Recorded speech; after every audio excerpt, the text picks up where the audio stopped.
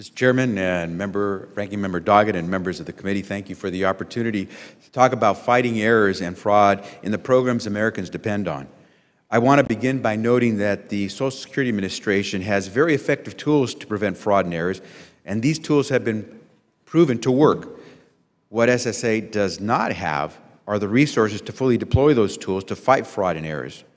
Today, as I talk about my legislation, the Social Security Fraud and Errors Prevention Act of 2015, I also want to make sure to discuss how budget decisions Congress makes impact the SSA's ability, the administration's ability to use the effective tools it has developed for this purpose of fighting fraud and errors.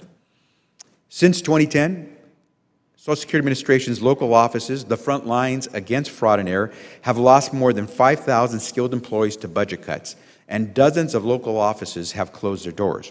And to the point of this hearing, as a result of budget cuts, the Social Security Administration has fewer fraud investigators on the beat now than it had 5 years ago. In each of the past 5 years, Social Security Administration received an average of $1 billion less than it needed to manage Social Security and supplemental security income programs. I said $1 billion, not $1 million. Social Security Administration's budget is lower now than it was in 2010, even though it is providing services to more than 7.5 million additional Americans today than in 2010.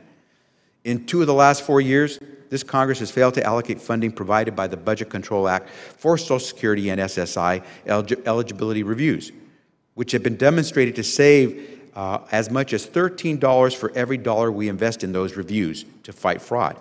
Using the most conservative estimates of return on investment, American taxpayers have lost between $2 billion and $6 billion because of this failure to act. Budget cuts are also undermining the customer service that American workers pay for with their tax dollars. Americans are waiting more than 2 weeks just to schedule an appointment in a Social Security office.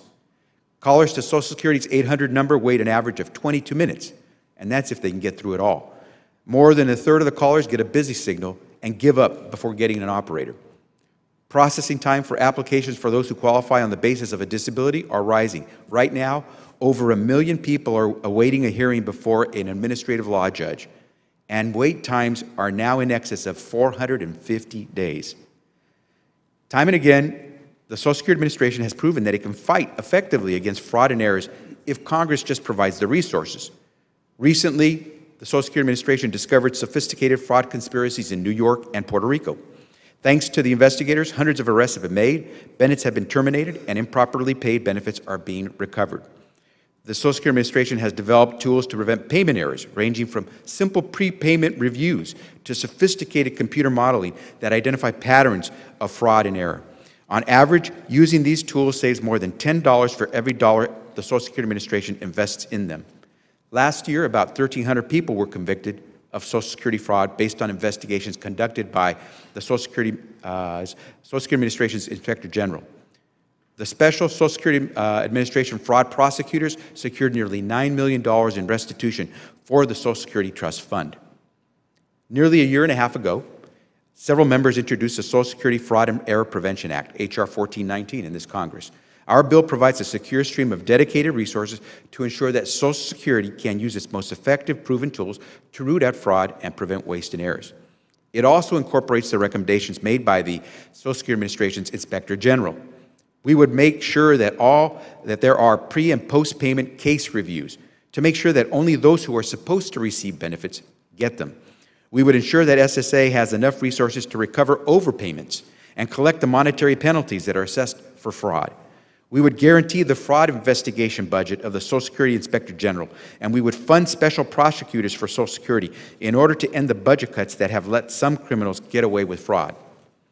Our bill would also expand Social Security's ability to detect and punish fraud by expanding elite fraud-fighting units and increasing penalties against those who conspire to commit fraud, including those in a position of trust, such as doctors, who provide false evidence of disability.